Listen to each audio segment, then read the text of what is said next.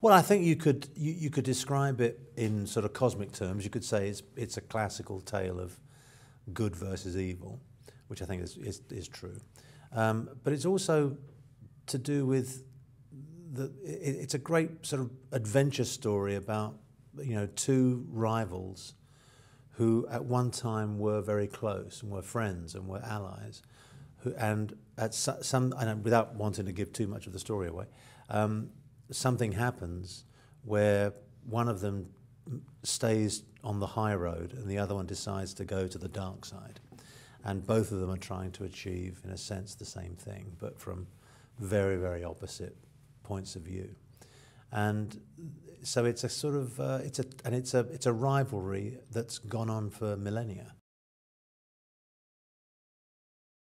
I often think of the relationship between Maxim and Drake Stone as that of a kind of dysfunctional family, like a really overbearing father and a very kind of, and a son who's turned out to be a huge disappointment.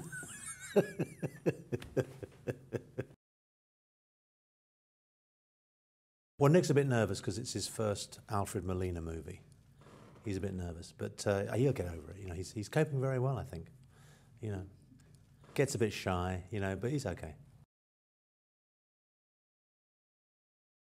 We've had lots of good, fun, juicy scenes together. You know, lots of good dialogue stuff. It's been great. A lot of fun. A lot of fun. See, Toby's like, maybe it's a generational thing. Toby's roughly the same age as Jay.